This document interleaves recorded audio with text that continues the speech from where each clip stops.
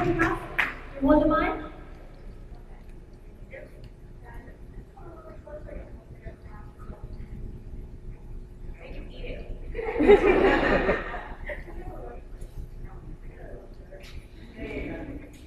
Now I can breathe. Yeah, my name is Brittany, and this is actually the first time I tried to make a full body costume. I tried to make like a mascot type costume a while back, but he fell apart. So.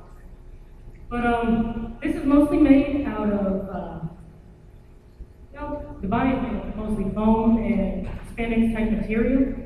But the head, like, as everyone's been asking me when they take pictures, they're like, how do you have the head to spin? And they're like, well, it's made mostly of plastic mesh, and if anybody can see it, there's an embroidery hoop in here that I've got the face and mouth on, so they'll go ahead and spin. But, yeah, like they said, mostly foam, glue, and a lot of time. It took me about a month to consolidate work, but I procrastinated like a piece, so it took 7 months all told. Can we see that head spin?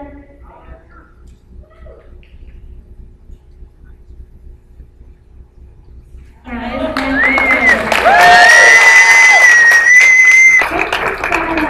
That's awesome.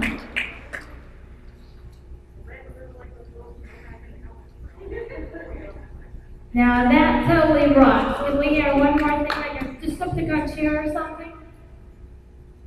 The twin says. I don't know. Dance, Smokey, dance!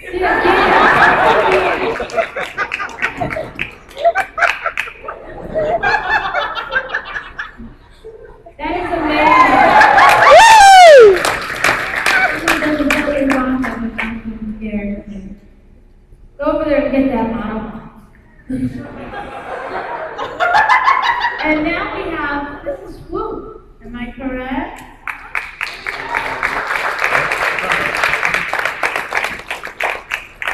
I saw your wings moving earlier. Does it actually flap out too then? Nice. Can you tell us about this amazing outfit of yours? Sure. Now the mic. I decided that I wanted to do a character who had movable wings. Because I originally thought about doing G1 Limelight, see as those bat wings, but I eventually decided on doing animated Swoop.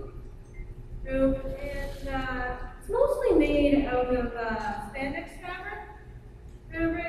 Some of it's spandex fabric over craft foam, and this ball and chain, my thermal morning star. The handle's made out of medical foam, and the ball's made out of styrofoam, and the spikes are foam that's been covered with fabric. We wanted to make it out of foam so it wouldn't be dangerous, so it would be, very safe. And, it's all hand sewn because the machine just kind of doesn't want to sew this sort of fabric, doesn't want to sew through foam. So, the helmet is made out of foam core that's been painted. The wings were, I waited until after Halloween, so everything was half off. But I got a big wings kit, which I very carefully disassembled, and I photographed it as I disassembled it, so that I could know where everything went. And I made my own covers for the wing and carefully reassembled everything. And I used my Allspark Almanac to get all the details correct on Swoop. Like Swoop actually has this E on his back, and so I made sure I got that detail in there. And he has these little frustos on his arms. So I would say, having good references is very important for a costume. So if there's anything else to ask. So whenever you put this together, it doesn't really even have to be too expensive, because you bought some of this after Halloween to help you out with it.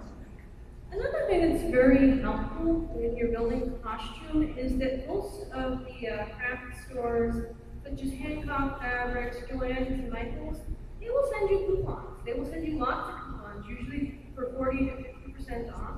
So if you just buy stuff when it's on sale, you can save a lot of money. I definitely recommend that. Never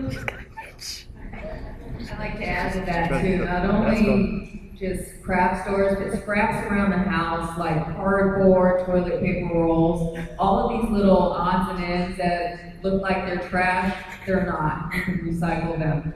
And stuff from like work or school. I once collected a whole bunch of cardboard from my school from boxes. They just got shipments in, and they were like, "Oh, we're just gonna throw it away." I'm like, "No, I want to keep them. Let me keep them." Even foam.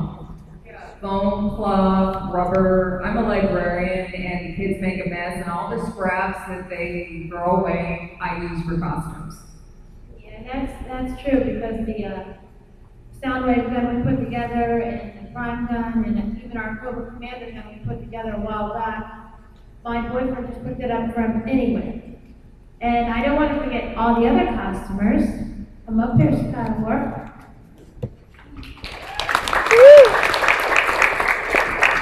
Now, when you look at this outfit,